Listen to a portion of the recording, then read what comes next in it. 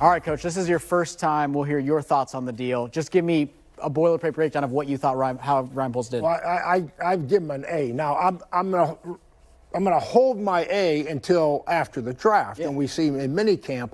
But as far as the picks, as far as we're talking about DJ Moore, I mean, and next year and the year after, I mean, that's it's great value. I guess that's how we would look at this thing.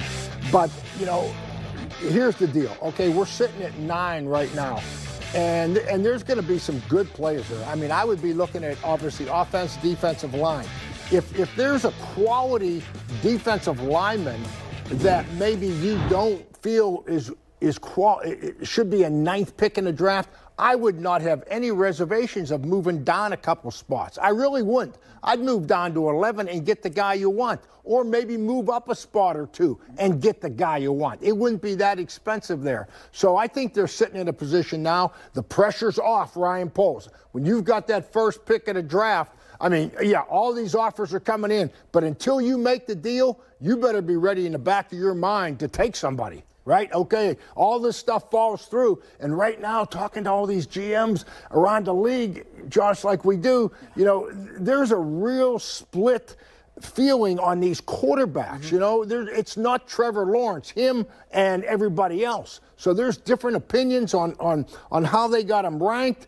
And something like that, all of a sudden everybody says, I'm going to sit back. And now the Bears are sitting there with the first pick of the draft, and you got to draft somebody. So they got out of that situation. That pressure's off. They can sit back, focus in on that 9th pick. And here's the real key. If you get a starter at 9, let's assume, and we get a starter at 61, let's assume, and DJ Moore, we know is a starter, you get 3 starters this year for that first pick, that's a home run. And they got the number 53 overall pick from the Roquan Smith trade, so that should be 4 starters. You talk about defensive linemen who might be in that number 9 region. Let's talk about Jalen Carter real quick. I wonder if moving down to 9, does that maybe give the Bears a little bit of leeway to take a guy with maturity questions and maybe some character concerns instead? Because you can't take that guy at 1, right? But can you take him at 9? I totally agree with you, Josh. I wouldn't take him at 1, but I would take him at 9.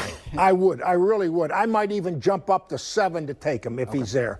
Yeah. And the Bears, right now, everybody's doing all the research, and you want to make sure that there's not a history of problems. You want to make sure that everything's clean here when you draft them. If that all looks good, then I would draft this guy. I mean, I would not have reservation. And you know what? Maybe you're looking at, I like this kid at Clemson, this Byron Breesy, right? The big tackle, 6'6", 300 pounds, plays like a madman, okay, at a high level in Clemson. If he's, maybe you say 9's too high, Carter's gone, hey, go back 2 spots and take this guy. Don't lose any sleep over it, And there's going to be some quality offensive tackles there too, right? Yeah. And what did you think about the Bears doing the trade now instead of waiting, maybe driving up leverage? Do you think DJ Moore was maybe the key to that? Like, hey, if he's on the table, we'll just take it now. Everybody's hearing the same thing and seeing the same thing. There are not veteran wide receivers, young veteran wide receivers under contract that are available. I mean, so the Bears would have been into taking a chance on a 30-plus wide receiver and hope that he stays healthy and, hope he makes the transition. I mean, this is perfect for them. This is really following that blueprint a little bit of Philadelphia Eagles, right? And theirs turned out to be obviously successful. Also important to mention, the Bears now own the Panthers' first-round pick. They're going to be starting a rookie quarterback, and what did Ryan Poles do? He took that elite weapon, so now they're going to struggle a little bit more. Absolutely. All right, knowing what we know today, and assuming that Aaron Rodgers is traded, Coach, where do you see the Bears stacking up in the NFC North? I think it's safe to say Aaron Rodgers is not long for Green Bay. It's just, is he a Jet or does he retire? Yeah, I agree with that. I think is a Jet. I don't know what he's doing. I can't even. I thought he was going to stay at Green Bay, but he's got everybody confused, including himself, I think. But you know what? In the division right now, when you look at that. I got to say Minnesota is the team to beat. The Vikings are the team to beat. They're a veteran team with a veteran quarterback. They've won. New coaches kind of created new energy in there last year when he came in.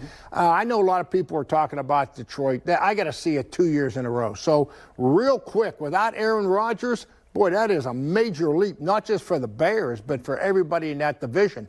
So it's basically wide open. Yeah, you mentioned the Vikings, but what about a team like the Lions? I'm going to throw a weird hypothetical at you. This is a team that's rebuilt the right way. Lamar Jackson is basically up for bid, right? If you're the Lions, do you go offer him a contract and give up the 2 first-round picks and kind of cement your rebuild and take over? No, I don't, because I think the style of offense that they want to run, and the way Jared Goff played for the Lions right now, I think they've got the perfect fit. I think he's happy. I mean, he was a first-round pick for a reason. It didn't work out at the Rams, but he does have talent, and as long as they keep that same offensive package, I mean, Jared Goff, I mean, it's no different than what Minnesota's doing, you know, with Kirk Cousins. Play action, run the ball. It's probably no different than what we're going to do.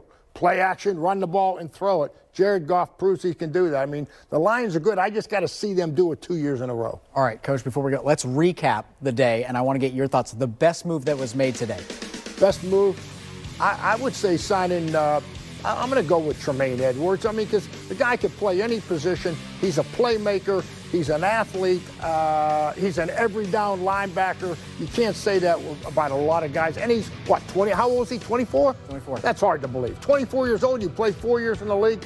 I'm going to go with Edmunds. All right, one more question about the Packers. Assuming Rodgers leaves, they have Jordan Love. If you're Green Bay, do you try and bottom out for 1 year and get an elite player next year's draft to help build around Jordan Love? Is it kind of time to reset that clock? Yeah, it probably is. It honestly probably is.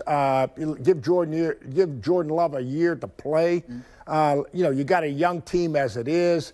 You're not going to have to. You're not going to get much for Aaron Rodgers, right? The longer this thing went on, the less teams are saying, well, we're bidding against ourselves. You know, they're not going to get the multiple number 1 picks. And no one's going to pick up half of Aaron Rodgers' salary. I mean, Green Bay's going to get stuck on this deal, I got a feeling. So I think it's probably time to take a step back, like you said, and start rebuilding for the future. All right, if 2023 is all about building around Justin Fields and removing those excuses, have the Bears started to do enough? Is Nate Davis enough? DJ Moore enough? Is that enough? Yeah, DJ Moore is, and having the extra picks. Let's see who they draft. I'd love to see him draft a good young tackle if we don't sign one. Right, you know, either with that 9th or 61st pick. So yes, it's a good start. It's a good start, and you know, now all of a sudden, you know, we'll see how they kind of tighten up the offense a little bit to take advantage of the players they get.